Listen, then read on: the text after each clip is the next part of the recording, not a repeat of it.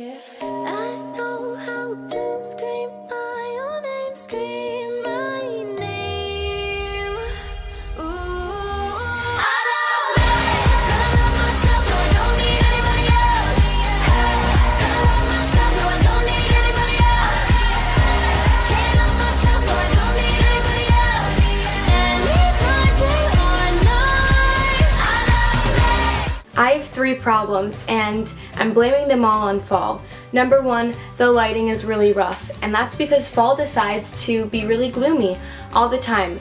Number 2, I'm really cold. Thank you, fall. Number 3, my hair looks absolutely awful, and that's because it's been super rainy, and when it gets rainy, my hair gets puffy. So, thank you, autumn, for just hating me. Oh yeah, hey guys, my name is Sydney. Sorry for the little rant. I'm actually really excited for this video because it's kind of like a DIY fall inspiration. So although all of us may not love fall as much as it seems we do, we can at least get into the fall spirit and get through fall together and wait until the next summer.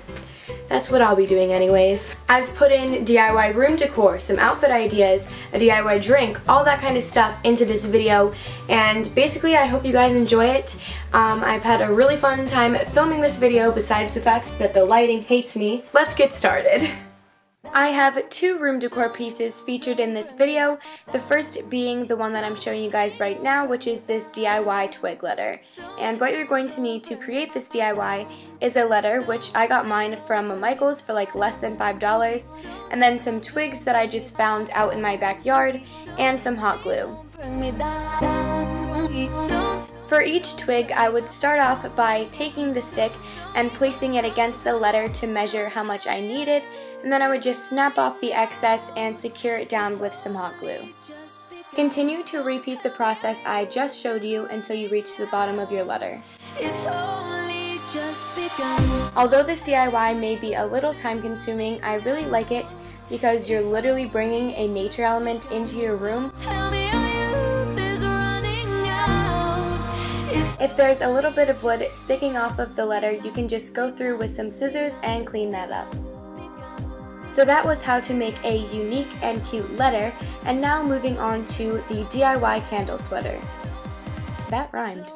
The materials needed for this DIY are a candle, which mine's actually a winter candle, but we can keep that on the down low, as well as a scarf. Mine is from when I was like 5, so clearly I don't wear it anymore, some scissors, and hot glue. If your scarf has pom-poms or something on the end, like mine did, you're just going to want to cut that off. Once you've done that, just take your scarf and measure it against the candle so you can see how much of the scarf you're actually going to need. Now just cut off the extra material that won't fit on the candle, and then take your hot glue gun and place some of that all over the edge. Push down on the hot glue to seal it, and then place your candle inside. And that's pretty much it. This DIY is super easy, and I seriously love it because you can move it on different candles, and I just think it looks super nice. And now onto the outfit section of the video. For my first outfit, I'm wearing this white top, which is super adorable. It is from Anthropologie, and I absolutely love the design that it has on the neckline and the shoulders.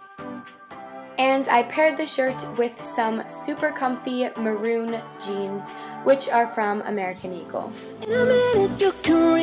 My white low-rise Converse went perfectly with this outfit, so I just decided to wear those, and I also wore my clear low-kai bracelet. I love this outfit because it's definitely my style and gives the subtle hint of fall with the maroon jeans while keeping everything else simple. The second outfit is a bit more edgy, for the lack of better words, but I really do like it because it is super comfortable for fall, and I really love the jacket with the ripped jeans. Put your arms around me. Speaking of which, the jacket is actually from a random store in Paris that my mom got whenever she went there, and the ripped jeans are from American Eagle, and I'm absolutely obsessed with them. Just put your arms around me, tell me everything's okay. And on my feet, I'm wearing these random black knockoff Vans. You won't see me fall. And now onto this DIY mug, which reminds me of something that you would see at Anthropology. And all you're going to need is a ceramic mug as well as a Sharpie in whatever color you want. All you have to do for this DIY is draw on whatever you want. I just went with some big gold polka dots. And if you mess up, it's super convenient because you can just take a wet paper towel and wipe that right off and restart. After you've finished your design, just put that on a cookie sheet in the oven at 350 degrees and let it bake for 30 minutes.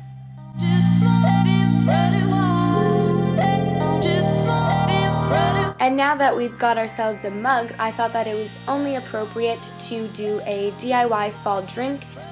To make the s'mores hot chocolate, you're going to need marshmallows, graham crackers, a hot chocolate mix or your own recipe, milk, and optionally some marshmallow fluff and chocolate syrup. So the first step is to just basically make the hot chocolate and follow whatever recipe you have. So I just heated up my milk, and while I was doing that, I decided that it would be productive to go ahead and crush the graham crackers. So I put those in a plastic bag and just took the back of a spoon and kind of crunched them all up. So here I kind of messed up because you're supposed to mix the hot chocolate after you dip the rim in graham crackers, but you'll see I fixed that later. Anyways, just cover the rim of your mug with the Fluffernutter and then dip that in graham crackers so that it will stick. And to top it all off, just add some marshmallows and drizzle over some chocolate syrup.